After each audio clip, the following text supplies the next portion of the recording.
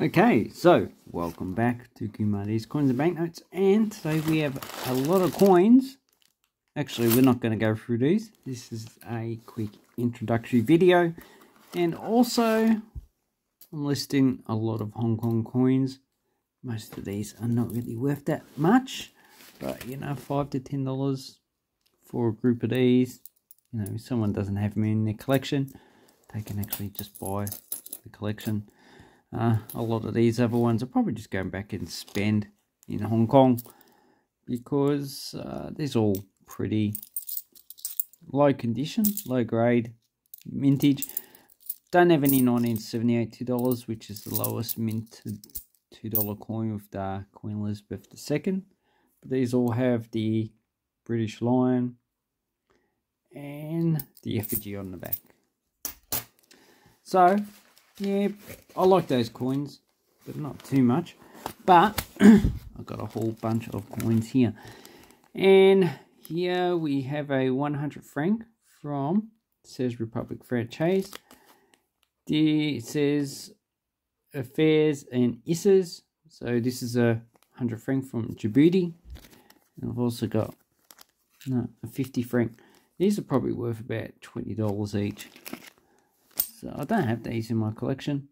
I don't know why I purchased two of these 1971s, so one of them is going to go back on the market. But the other two go in my collection.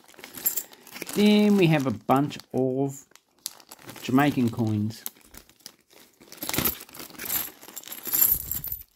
So most of these I've got. What I was after is the pre-decimal coins. So Jamaica only issued 1 penny, half penny, and I think farthings for circulation. Okay, here's a half penny. They didn't issue any sixpence coins. And is that a farthing? No, it's a 1 cent. Okay, so that's those coins, and then you just got the normal decimal coins, the 1 cent. You got the 10 cent, which converted to 1 shilling. Then you got the current coins. So here's a current $5 coin worth about 5 cents. And then you got this large 1966 5 shilling copper nickel coin. I think there's only, I can't remember the mintage, but that's basically what I want this for. And then we've got a whole bunch of Chilean coins. I think I got all these. I might have actually had this one seems to be plated. Oh, it's been scratched, so yeah, that's a bit weird. I like these aluminium coins, 1 centavos. Then yeah, we got a bunch of other coins, 10 centavos, aluminium. What was I after in this? That's right. That's why I purchased them for. These two smaller coins. So we have a 10 centavos and 5 centavos from 1937. Small coins, but they're the only ones I wanted in this lot of coins. And they're pretty much uncirculated. Okay, so that's those Chile coins. And Chile is currently the most stable country in South America. Okay, got some more Hong Kong coins. 1979 $5. They got rid of this because you can actually use, they were using the large $5 and the large $1. All you need to do is just grind it, make it look like a $1 coin. Then you could spend it for 5 times its value. And that's why they got rid of those. But I think basically I got it for the 1 cent coins. Where's the other 1 cent coin? Okay, looks like we got so we're gonna 1866. Not first year of issue, it was 1863 and 1904. Okay, you can get those as a lot of areas. And then we got, you know, $10 coins, $5 coins. This one I'll probably just take back and spend. And you just got a bunch of other coins. So basically, yeah, nothing special in that. Then we have another lot of beautiful coins. I think these are from Peru. Oh, yes they are. So got a lot of, so I don't have this one, the 5 sols. This is from 1975. And I'm not too sure if I have the 100 sols. Oh yeah, I don't have this one. 10 sols. That's from 1982. So obviously inflation was reducing the value of the coins. I don't have that one. 50 sols. So these are all 70s, 80s coins. So, see, 2-pack Amaru. The 2-pack the rap singer is named after. 1974, 10 sols. Then you got a large brass. So this one's cost about $10. These 1943, 1 sol. And is that rotated? Yeah, that's a rotated coin. Then you, oh, I don't have this one. Oh, maybe I do. Actually, I don't have this one. So this is a commemorative coin. 500 years, maybe 400 years or something. Spanish rule. And yeah, 1 sol. So that is good. Got a bunch of coins of Macau. Oman.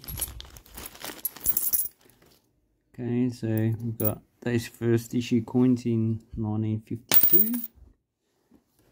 And yeah, it's a 1952 10 Avos.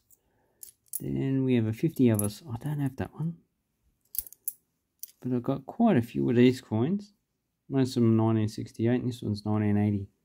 So it'll be a harder year to get. And these are current coins in circulation. Got a bunch of Belgian coins. So I won't take them out of the bag. Just have a quick gaze. I think I wanted a 25 centimeters, 1922. Looks like it's, yeah, it's got the Dutch effigy. I think, oh yeah, got a 5 francs issued by the Germans during the Second World War. This one's the French. I don't have this one. 2 francs, 1923. Large nickel coin. 10 francs, 1974. These were demonetized. I think 1980, maybe 1982 or something. Then we have a bunch of World War I coins. Oh, got some Spanish coins in there. Oh, Spanish 1 centavos. No, 5 centavos. Belgian 25 cents. 1916, also issued by the Germans. And this one, this is the one I don't have. 1918. 50 cents. So there's those ones.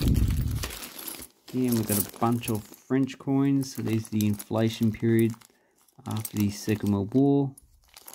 So we've got 10, 50 francs, got 100 francs. They're probably worth about $10 to $20 together. Then we have Cook Islands. Ooh, quite a nice place, Cook Islands. We like to collect their coins. But these ones are no longer legal tender. 83, 1983, 83, and 74. They have Queen Elizabeth II, and they have different designs on this side. And the last one we have is from Czechoslovakia. So these are the communist coins, which, you know, it's quite nice. No, sorry, the last one was the Roman coin. So I'm not too sure what one this is, but I got it, and it's actually purchased it for $10. It seems to be in higher grade than what the actual photo showed, and I think it might be, Yeah, it's a Constantine, so it's 300. So that one's actually quite a good find. And yeah, these probably cost at least $20 to $30 each. But I need to look that type. Anyway, I hope this helps you with your coin collecting. Lots of different coins, lots of different things to check. And the last one we have is some banknotes. So this one comes from Japan. The interesting thing is that got a nice Japanese stamp, 140 yen. It's the only stamp to come with this lot. And this one I think I'll purchase off this buyer again. So these are all private banknotes. I think there's a, what do they call it? Hatsu or whatever. So these are private issue before they issued the yen. Here's another one. So these are probably at least $20 to $30 each. And then we have a gold shine, which is a banknote issued 29th of April 1919 in Birch's Garden. Yeah, if you know your history, you know who actually had a place in that place. Anyway, don't think I've seen the 5 mark on that place. Anyway, pity about the damage up there. So, have an awesome coin and banknote collecting time. Thank you and goodbye.